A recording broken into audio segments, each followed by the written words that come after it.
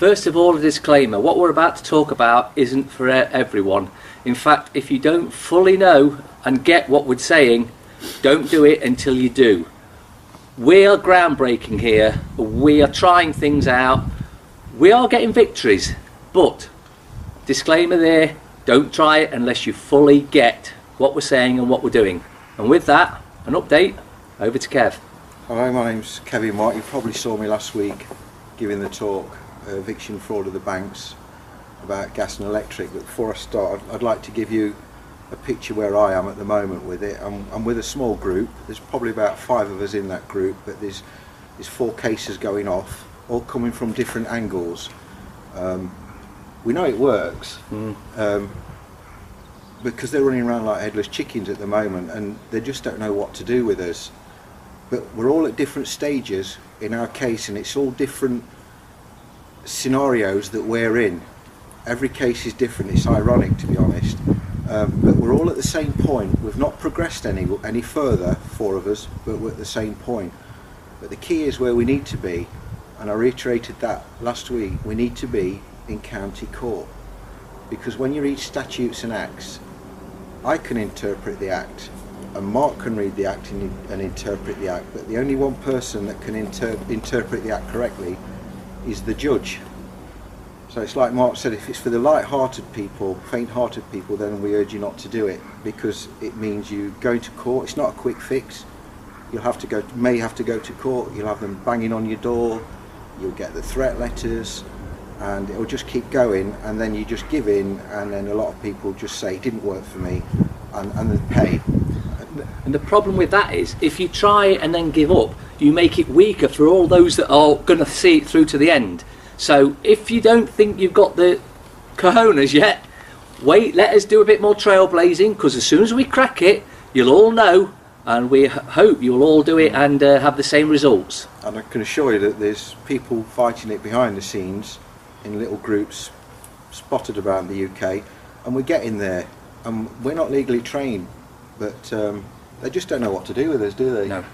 I haven't got a clue. The information that I've been asking, they're not giving me the information what I'm asking. They twist it and try and bluff you, for you, that you have to pay it, and what you're doing is wrong. Well, this doesn't just go for that. It goes for the debt collection scene, everything. Yeah. They will pretend to answer your question, but what they actually do is they get to the actual crux of the question, and they'll skirt round it, and they'll pretend they've answered it. This goes for it all, though. But yeah. Anyway, before we start, I found this quite amusing. I went to my bank yesterday. Yeah. And because I've done the direct debit indemnity clawback, and I put an account in dispute with an energy company, I just wanted to cover all my bases.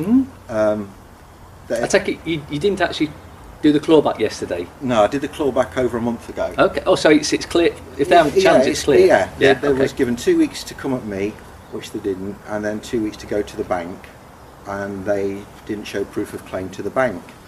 But so I could cover all my bases and cross the T's and dot the I's. I went down to my local bank and I asked for a letter that I'd followed correct procedure for the direct debit indemnity clawback. And the guy was all there in a nice suit, and he said, "Have you paid for it?" I says, "Well, yeah, I've paid for it lawfully under the bills of exchange as a negotiable instrument." Do you know what he said? I've got a feeling you probably didn't have a clue what you were talking about. Yeah, he says, "What are you talking about?" This is true, he says, "I don't know what you're talking about, I don't understand." And I said to him, I find it quite amazing that you're in the banking sector and you do not know what a bill of exchange is. I asked him what a promissory note was. He vaguely had a clue what a promissory note was.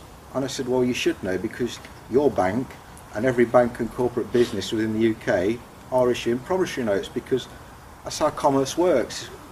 This country is living off credit, drawing fictitious figures out of thin air.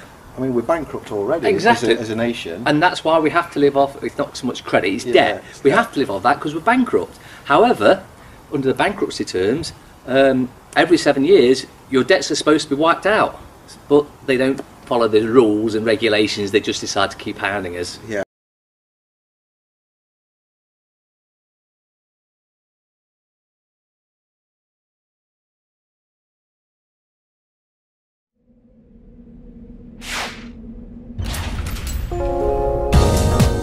Free TV, in association with GetOutOfDebtFree.org.